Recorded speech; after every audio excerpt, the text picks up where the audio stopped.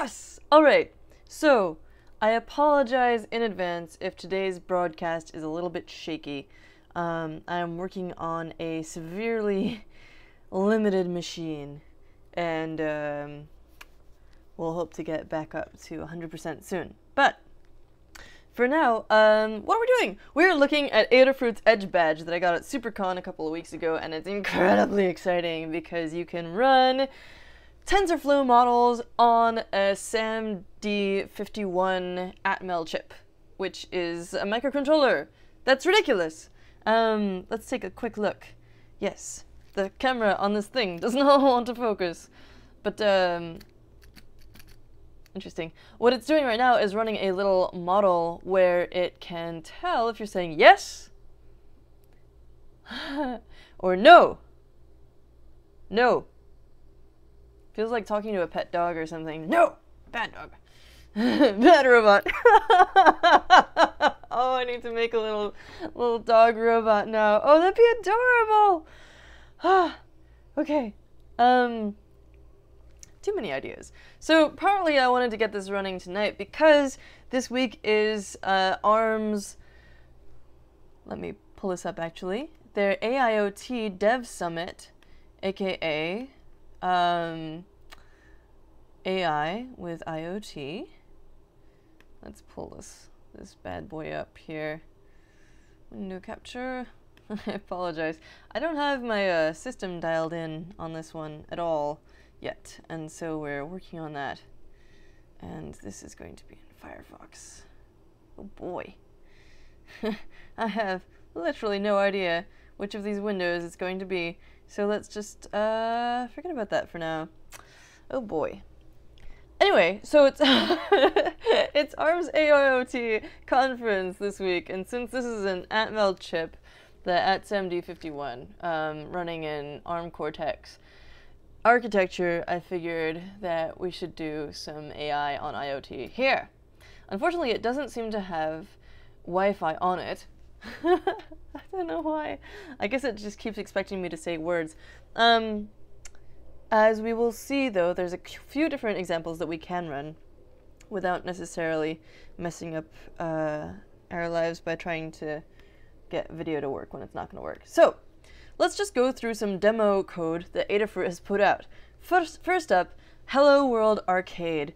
There's a whole bunch of setup steps that you need to go through in order to get these demos up and running on your Edge Badge, and I've linked to that in the description to this video. It is the link that says learn.adafruit.com/TensorFlow Lite for Edge Badge Quick Start. And the link there is for the overview page, but the second page, the setup for compiling examples, covers all the stuff that you actually need to install and how to do that. It's a lot. It takes a lot to get this stuff up and running, but it does work with Arduino, which is incredibly exciting. I actually have been having more luck with this on this terrible Windows computer that has no resources compared to the Mac that I usually use. So it's pretty good. This Hello World Arcade button, let's check that out. Or sketch, not button. All of these take a long time to compile. So while that's running, I'm going to try and see if I can't get this window up for you. I'm a little bit paranoid about what's going to come up, though. Oh, it's not that bad. Why is all this stuff? It's definitely in Firefox. So let's grab this window and we'll see. Firefox. Why is it just not, it's just straight up not showing up on my window selection. It's very strange.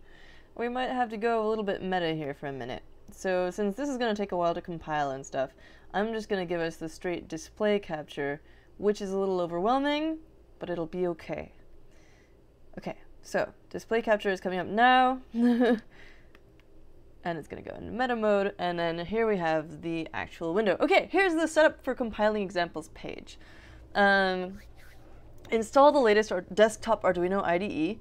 That is, I think, 1.8.10, 1.10.8. Let's take a look. 1.8.10. Install the Adafruit SAMD board support package. That means that you're going to go into the preferences in the Arduino IDE and put in a URL. We can actually pull that up right now. Preferences. And it's right here. It goes in the additional board manager URLs. And then install all the Arcata libraries. There's a lot of them. But I've done this like 3 times now, so I'm an expert, basically. And then there's 3 more libraries that you install. Make sure that you don't pick the pre-compiled release version of the Arduino TensorFlow library. And then install Adafruit's TensorFlow Lite library. A few of the libraries that you're installing are Adafruit-specific ones, so be sure to look for those.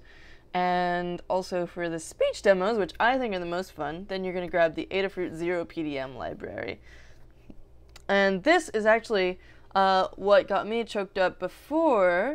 You can, in the Arduino IDE, see that there is, under the examples, you can do the straight up Arduino TensorFlow Lite library, and that has a micro speech example.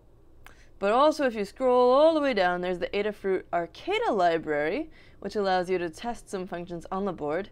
But then also, there's the the Adafruit TensorFlow Lite library, which is where I found microspeech Arcata, which is the one that's the most exciting to me. All right, we're on the uploading stage. That's very exciting. Why are we getting this current UF2 thing? I don't know. But let's go back to things being a little bit more normal. There we go. Okay, so this is what the Hello World Arcata example looks like. It renders a sine wave, which is cool to look at, but in my opinion, kind of boring. But they give you a lot of information on how to take that further and do your own special little sine wave magic, if you're into that. If that sounds incredibly patronizing, I'm sorry. Next up, I'm not going to actually show this one because it is a bit, because it takes so long for us to compile and upload stuff, but I want to tell you about it. So the Mandelbrot example basically just renders a Mandelbrot fractal on your little Pi badge screen, Edge badge screen, and that looks really cool. And it's kind of an awesome demonstration of the computing power on board this board. Third, we have the Arcata Pi badge test, which I think is pretty fun. I'm going to compile and upload this one now. Another interesting thing about uploading stuff to this badge is that you have to make sure that you pick all the right stuff here. So you've got to go add the Adafruit SAMD boards and stuff. And this is under... Yeah, it's under Adafruit SAMD 32 bits ARM Cortex M0 Plus and something or other else. And it's called the Adafruit Pi Badge M4 Express SAMD 51. And then there's a bunch of other little settings that you've got to get down perfectly, pretty much, but it shows you that it's on the same page.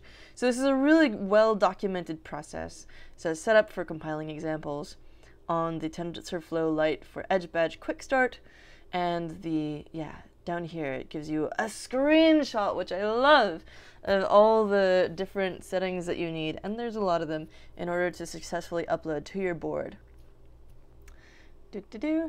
And it's overclocking it, which is cool. There's the sine wave demo that we talked about. It's the Hello World demo of TensorFlow Lite. It has a simple mod. Go away! That must mean that it finished uploading. Yes! Good. Let's take a look at the camera again. Hello. Okay, cool. You can't see it super great, but there is... Oh, man. There's some text on here. Please focus. There we go. Hey, cool. All right, so it's telling us that Wi-Fi failed. It can't find the Wi-Fi. But we're getting all these other readings. I'm trying to get it to focus. We've got a little ambient light reading. At the very least, you can kind of see that it goes down to single digits when I cover that sensor. You've got your little Game Boy form factor as well, with your like little D-pad and A and B buttons. There's the light sensor. Yeah. And you've also got accelerometer readings on here. You've got your neopixels scrolling through an RGB rainbow. Beautiful. It says Wi-Fi failed. This board does not have Wi-Fi on it, as far as I can tell. And it also got readings from different pins. It says D2/A8, 0.24 volts, and D3/A9, point like 16 to 20 volts. And I'm kind of curious what those correspond to, actually. Either they're existing sensors or not. And here's the ATSAMD51, which, yes, you can see for a brief moment, and a spot to mount a speaker on there. In the demo video that they have of working with this micro speech demo, they actually have it talk back. And when you say yes or no, it says yes or no back to you, which is super cool. Can I trick it into focusing? Oh, man. Challenges. Oh, yeah, and when you hit it, it gives you a little coin noise, which is fantastic. Okay, cool. So that's the, which one was that? That was the Arcata Pi Badge test. And that is under examples, Adafruit TensorFlow Lite. Nope, I lied. Adafruit Arcata Library. Where is it? There we go, under full board tests, and then Arcata Pi Badge test. And then the last one we're gonna do, this one is really worth waiting for. Although you already saw it, I'm gonna make it upload again because this is what I want to be on the board for tomorrow. The nice thing about this is that it also came with a little LiPo and a piece of tape to hold it on. So it'll be hopefully able to run for most of the day as is. You've got a full GPIO pin breakout on here. You've got little vias through it so you can see the backlighting, which is actually kind of cool. And yeah, all kinds of cool stuff going on here. An I2C port, which looks like it would connect very well with a Grove connector. And then you've got D2 and D3 ports, which are 3 pins each, and those seem like they would be perfect for neopixels, and that's probably why you've got readings for D2 and D3 on there, showing probably how much voltage is coming out through them or going into them. Let's see how our micro speech thing is coming on. It's still compiling, so let's look at a couple of more pages on here. There's a blog post from November 16th of trying out the Edge Badge with TensorFlow micro speech demo. You can see Lady Ada doing the cool thing where like you make the thing work and it tells you whether you said yes or no. There's another blog post about a sort of recap of the SuperCon weekend and what sorts of projects people got up to. There is a TensorFlow for mobile and IoT page that is linked from the Adafruit tutorial, the sine wave demo. Unfortunately, this page telling you how to upload UF2 files is 404, but you can take a look at this stuff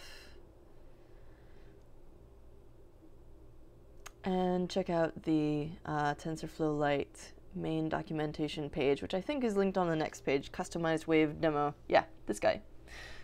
And that just takes you to this page, which is the TensorFlow documentation.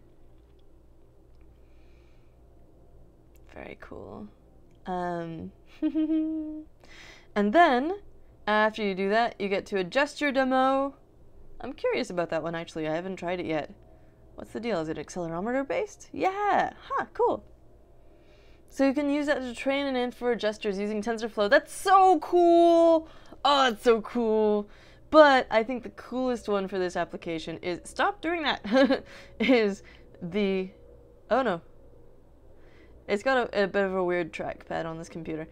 The micro speech demo in the TensorFlow Lite for Edge Badge Quick Start Guide is what I just followed. You can download precompiled UF2 files that you can drag and drop onto your badge boot disk drive, which is how this shows up as a flash, a USB flash device. However, that's not really working for me on Windows. It shows up for a moment, as you just saw it, like kind of bogarts the screen for a second, and then it goes away, so I'm not able to use this process right now. And again, that unfortunately the instruction page for that is 404ing. Yeah. Oh, I'll have to write them. They're really cool about stuff like this, though. I'm sure they'll fix it pretty quick. And instead, you can always go straight through the Arduino IDE, go under Examples, Adafruit TensorFlow Lite, and then to Microspeech Arcada. And that's what I did here, and it works beautifully. Oh, yeah.